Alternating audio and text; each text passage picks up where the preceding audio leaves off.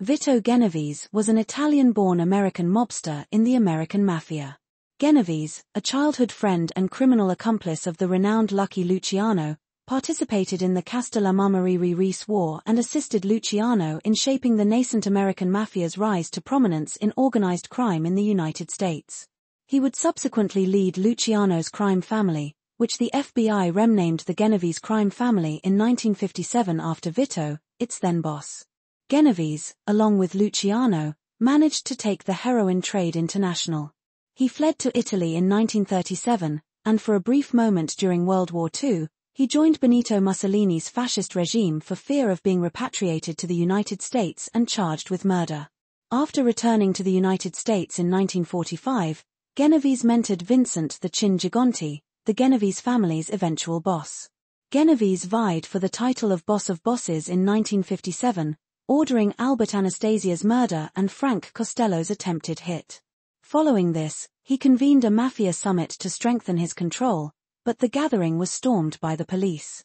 Genovese's reign ended in 1959, when he was convicted of drugs conspiracy and sentenced to 15 years in prison. While in prison with his underling Joe Valachi, Valachi murdered an inmate whom he mistook for a Genovese hitman. Valachi later became a government witness. Genovese died in prison on February 14, 1969.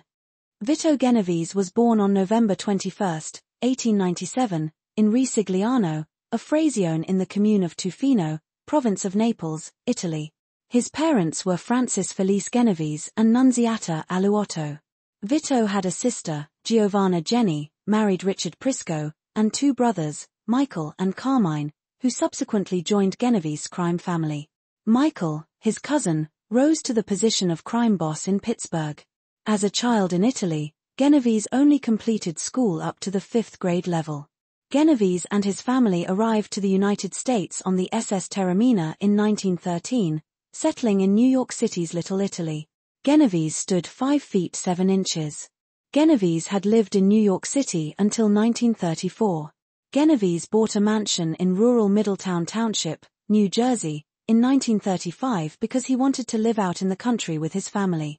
The mansion's grounds were lavishly landscaped into Italian gardens reminiscent of Genovese's country, including a miniature rock copy of Mount Vesuvius.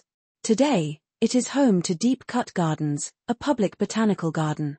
The mansion was destroyed by fire in 1937, when Genovese was in Italy investigating the Boccia murder. It was never rebuilt. After the homes were destroyed, he and his family resided in a humble house in Atlantic Highlands, New Jersey.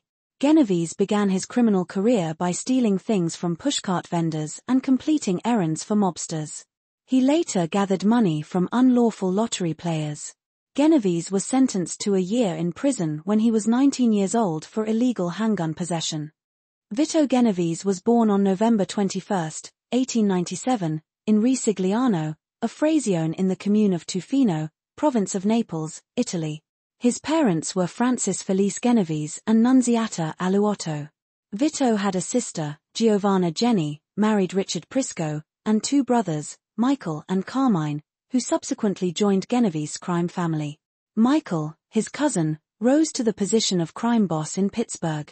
As a child in Italy, Genovese only completed school up to the 5th grade level.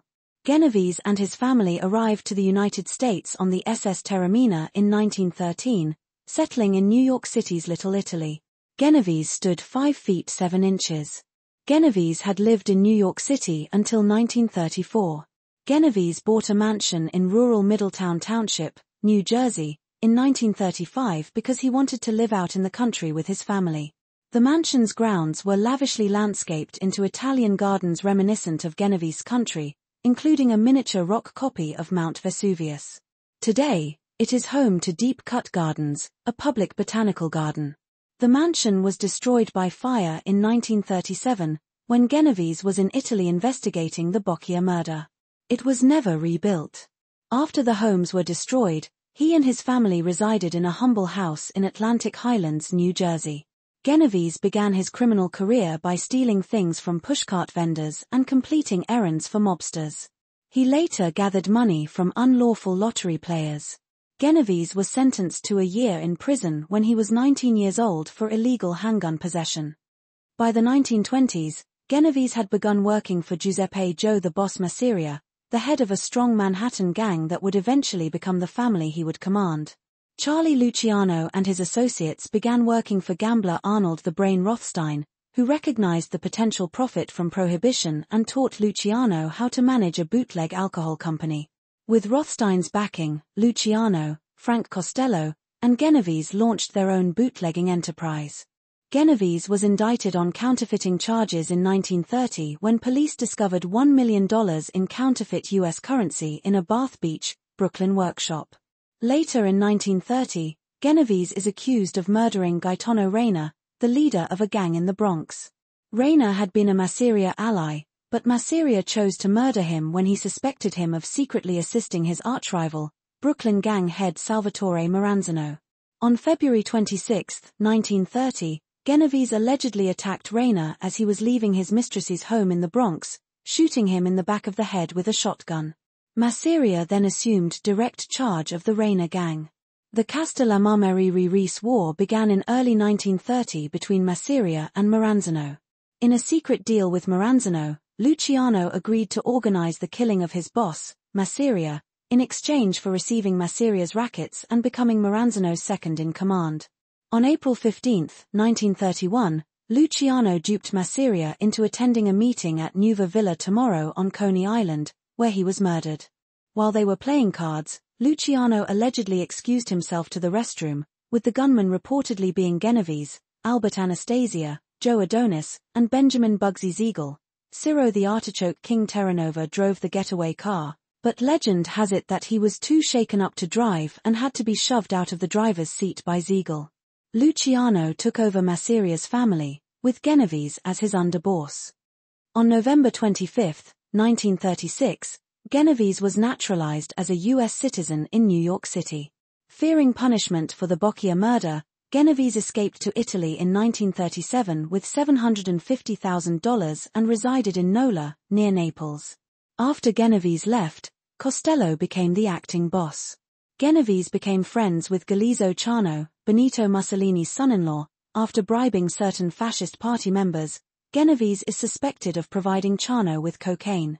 Genovese gave over $4 million to Mussolini's fascist party before the conclusion of World War II. He was also granted the Order of Saints Maurice and Lazarus and designated a commendator for his role in establishing a new fascist party headquarters in Nola. Genovese allegedly ordered the murder of Carlo Tresca, the publisher of an anarchist newspaper in New York and Mussolini's rival. Genovese allegedly facilitated the murder as a favor to the Italian government. On January 11, 1943, a shooter shot and killed Tresca outside his Manhattan newspaper office. Carmine Galante, a member of the Bonanno crime family, was later accused of carrying out the shooting. Nobody was ever charged in the Tresca murder. When the Allies invaded Italy in September 1943, Genovese switched sides and promptly offered his services to the United States Army. Former New York Governor Charles Poletti, who was then serving in the United States Army, accepted a 1938 Packard sedan as a personal present from Genovese. Genovese was assigned as an interpreter liaison officer at the U.S. Army headquarters in Naples and swiftly rose to become one of the most trusted employees of the Allied military government for occupied territories, AMGOT. Poletti and the whole AMGOT department were unaware of his background. Genovese, along with Cosa Nostra head Calogero Vizzini, developed one of southern Italy's greatest black markets. Vizzini sent truck caravans stocked with all of the basic food commodities required for the Italian diet northward to starving Naples, where Genovese Group distributed their cargoes. All of the trucks were provided passes and export certificates by the AMGOT administration in Naples and Sicily, and some corrupt American Army officers even contributed gasoline and trucks to the operation. According to Luke Monzelli, a Carabinieri lieutenant assigned to follow Genovese during his time in Italy, truckloads of food supplies were shipped from Vizzini to Genovese, all accompanied by the proper documents, which had been certified by men in authority, mafia members in the service of Vizzini and Genovese. In the summer of 1944 in New York, mobster Ernest the Hawk Rupolo, a former Genovese partner, accused Genovese of the Boccia murder. Rupolo agreed to testify with the authorities after being convicted of murder. On August 27, 1944, U.S. military police detained Genovese in Italy while investigating his involvement in a black market operation. It was discovered that Genovese had stolen trucks, grain, and sugar from the army. When Agent Orange C. Dickey of the Criminal Investigation Division looked into Genovese's background, he discovered that he was a fugitive wanted for the 1934 Boccia killing. However, neither the army nor the federal government seemed interested in pursuing Genovese. After months of frustration, Dickey was finally able to prepare to ship Genovese back to New York for trial, but he was under increasing strain. Genovese personally offered Dickey a $250,000 bribe to release him, then threatened him when he refused. Dickey was even advised by his superiors in the military chain of command not to pursue Genovese, but he refused. Genovese was arraigned on murder charges for the 1934 Boccia death on June 2, 1945, after arriving in New York by sea the previous day. He pled not guilty. Jerry Esposito, another prosecution witness, was discovered shot dead by a road in Norwood, New Jersey, on June 10, 1946. Previously, another witness, Peter LaTempa, was discovered dead in a cell where he had been confined in protective custody. Without anyone to corroborate Rupolo's testimony, the government's case collapsed, and the charges against Genovese were dismissed on June 10, 1946. In making his decision, Judge Samuel Leibovitz commented, "I cannot speak for the jury, but I believe that if there were even a shred of corroborating evidence, you would have been condemned to the electric chair." Genovese was able to rejoin the Luciano family in New York after being released from custody in 1946, but neither Costello nor his underboss Willie Moretti were willing to hand over leadership to him. Lansky organized a conference of the heads of the main crime families in Havana in December of 1946. The three items that would be discussed were the heroin trade, Cuban gambling, and what to do about Bugsy Siegel and the struggling Flamingo Hotel project in Las Vegas. The conference was held in the Hotel Nacional de Cuba and lasted slightly more than a week. On December 20, during the conference, Luciano had a private meeting with Genovese in Luciano's hotel suite. Unlike Costello, Luciano had never trusted Genovese. In the meeting, Genovese tried to convince Luciano to become a titular boss of bosses and let Genovese run everything. Luciano calmly rejected Genovese's suggestion. "There is no boss of bosses. I turned it down in front of everybody. If I ever change my mind, I will take the title. But it won't be up to you. Right now you work for me and I ain't in the mood to retire. Don't you ever let me hear this again, or I'll lose my temper." Genovese was now the capo of his former Greenwich Village crew. However, Moretti was killed on October 4, 1951, by order of the Mafia Commission. The mob bosses were dissatisfied with his evidence during the Kiforva hearings and were concerned that, with the syphilis now declining his brain, he might begin speaking to the press.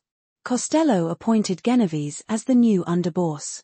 Anna Genovese sued her husband for financial support in December 1952, and they divorced in 1953 after testifying to Vito's involvement in criminal rackets, which was unprecedented for a mob figure's wife. She had left her family's home in New Jersey 2 years prior. She petitioned the judge for $350 each week. Vito filed a countersuit for divorce on the basis of desertion. According to Anna Genovese, Vito Genovese commanded the Italian lottery in New York and New Jersey, earning more than $1 million each year.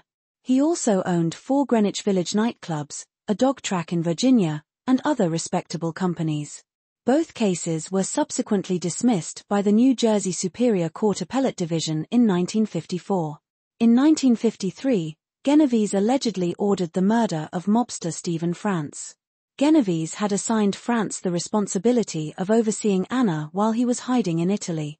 Genovese, outraged by Anna's probable love affairs and her lawsuit against him, directed Joseph Valachi to arrange France's murder. On June 18, 1953, Valachi lured France to his Bronx restaurant, where he was strangled to death by Pasquale Pagono and Fioriciano, Valachi's nephew. In the mid-1950s, Genovese decided to take action against Costello. However, Genovese needed to remove Costello's close ally on the commission, Albert Anastasia, the head of the Anastasia crime family. Genovese soon conspired with Anastasia's underboss, Carlo Gambino, to have her removed.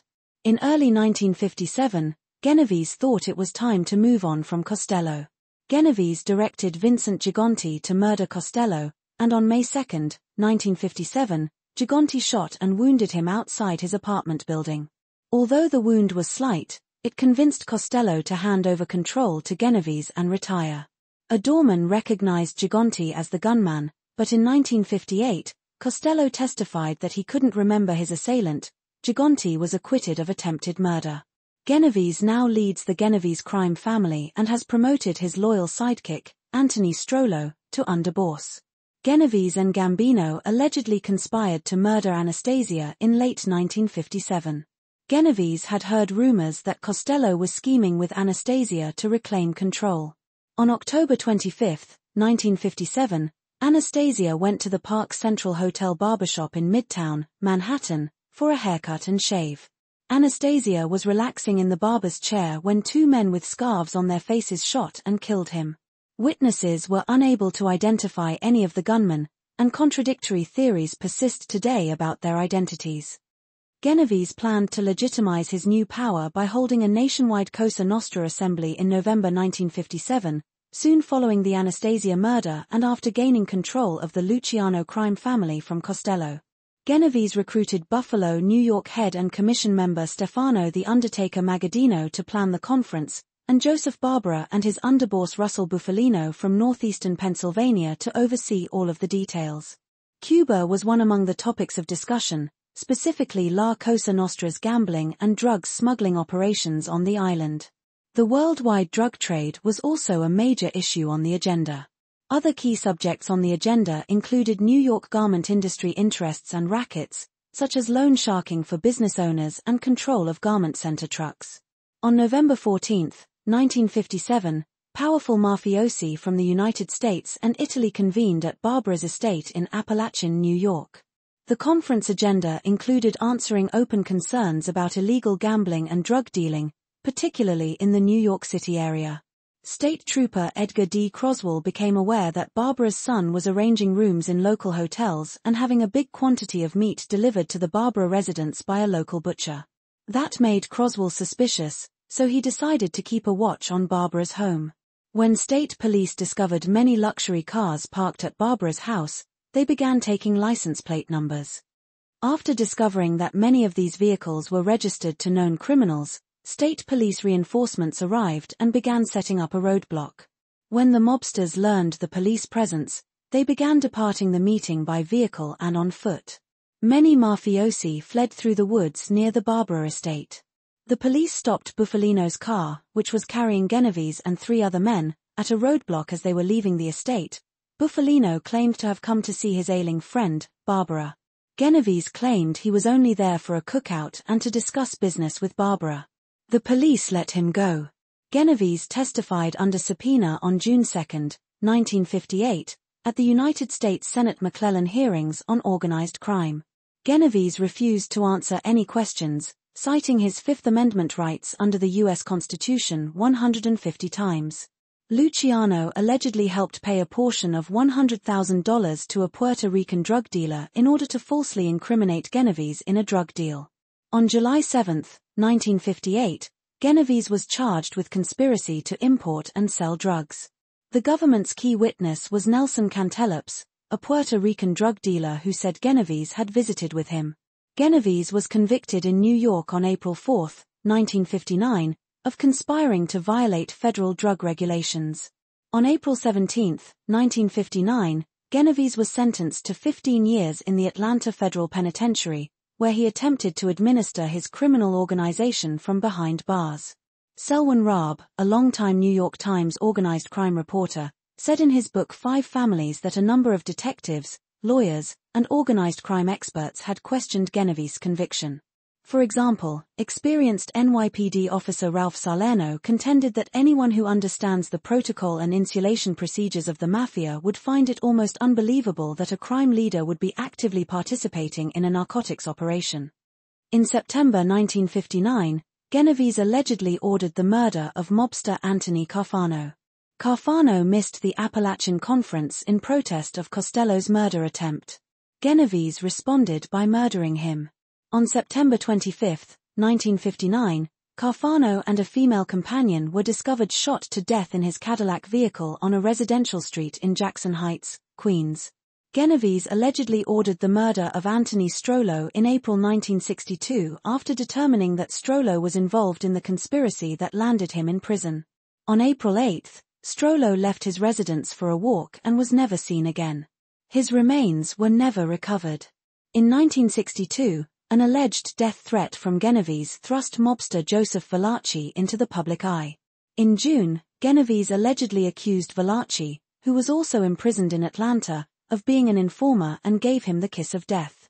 In July, Valachi allegedly killed another inmate after mistaking him for a mob hitman. Genovese had posted a $100,000 price for Valachi's death. Valachi agreed to testify for the government after being sentenced to life in prison for the murder. On August 24, 1964, Ernest Rupolo's body was discovered in Jamaica Bay, Queens. His killers had attached 2 concrete blocks to his legs and bound his hands. It was commonly considered that Genovese ordered Rupolo's death because he testified against him in the 1944 Bocchia murder trial. On February 14, 1969, Genovese died from a heart attack in the United States Medical Center for Federal Prisoners in Springfield, Missouri. He is interred at St. John Cemetery in Middle Village, Queens.